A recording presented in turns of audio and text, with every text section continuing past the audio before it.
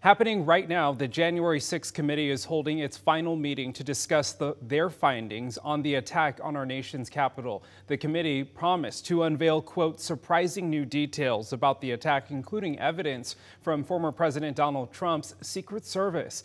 As the committee begins to sum up its findings, they hope to show that Trump was responsible for launching an unprecedented attempt to overturn the election.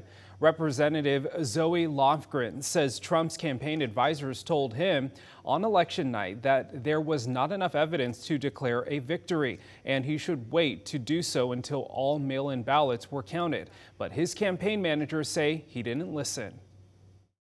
I believe my recommendation was to say that votes were still being counted. It's too early to tell. Too early to call the race. The committee is also suggesting that the president planned his efforts to overturn the election way in advance.